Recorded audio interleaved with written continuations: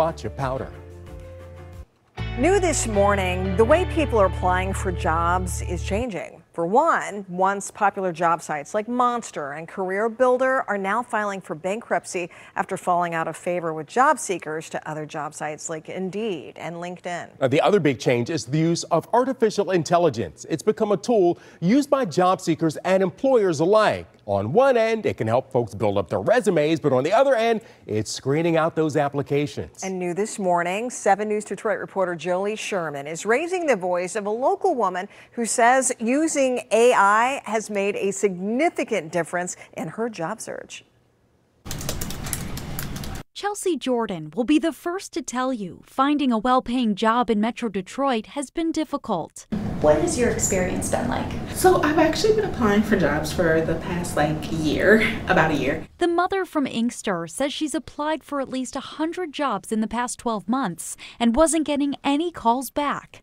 But that changed once she started using artificial intelligence to enhance her resume. I'm getting more interviews now than I was before I was using AI. And she's not alone. A recent study conducted by the recruiting agency Kelly Services shows that out of 1,000 job seekers in the U.S., nearly 80% are using AI in the application process, with most of them using it to build resumes and find openings, while others are using it to write cover letters and prepare for interviews. I'm a creative writer too, so I like to, get a little creative, but then sometimes it's like, okay, you have to just get to the point, making sure you pull out the things that they're looking for, those numbers and, results, I think is what many of them are looking for. But it's not just job seekers using AI. Some hiring managers are using it too. That same study found that out of roughly 1,000 managers in the U.S., 66% say their company uses AI to screen applications. From a hiring manager standpoint, they want to use AI to get to things faster. I want to be able to look at resumes faster,